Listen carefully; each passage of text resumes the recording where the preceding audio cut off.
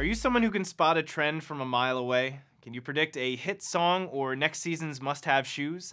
Well, if you can, it may come in handy when answering questions related to graphs on the ACT Science test section.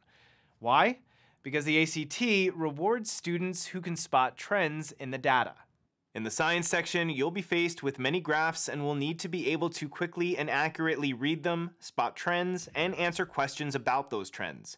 So if you see a trend right away, mark it on your booklet to point out what you noticed.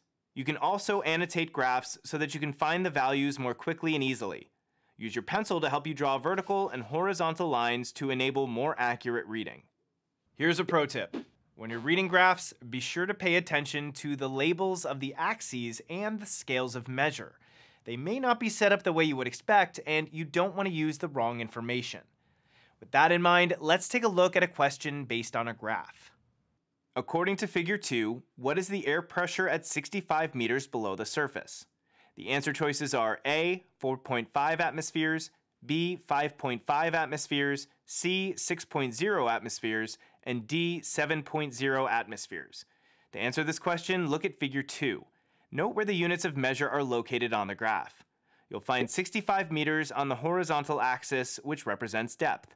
This is an example of how a graph can sometimes look counterintuitive because you might expect the depth to be represented vertically. Use your pencil to follow this point up until you reach the line on the graph.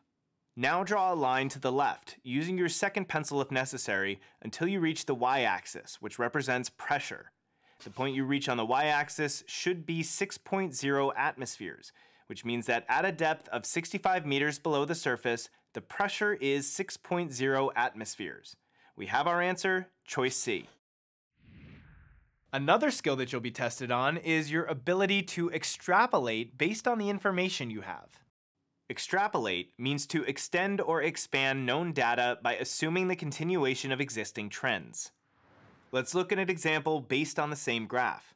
Based on Figure 2, at a depth of 100 meters, the pressure would most likely be closest to which of the following? Choice A is 3 atmospheres, choice B is 4.5 atmospheres, choice C is 8 atmospheres, and choice D is 12 atmospheres.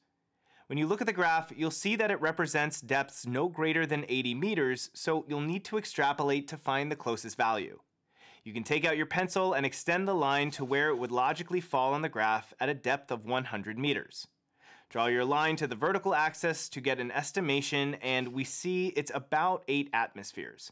So choice C, 8 atmospheres, is the best answer. Now let's look at another graph and accompanying question. This one shows the relationship between pressure and volume. According to the data, one could generalize that the volume A increases as the pressure decreases, B increases as the pressure increases, C remains the same, or D increases then decreases. To help visualize the answer, you can annotate the charts by drawing arrows that indicate the direction of the pressure and volume on the axes. As the volume increases, the slope of the curve goes down, which means that pressure decreases, so A is the best answer. Now that we've covered reading graphs, make sure you continue to use your trend spotting skills not only when it comes to music and fashion, but also on some of the many practice problems available throughout this course.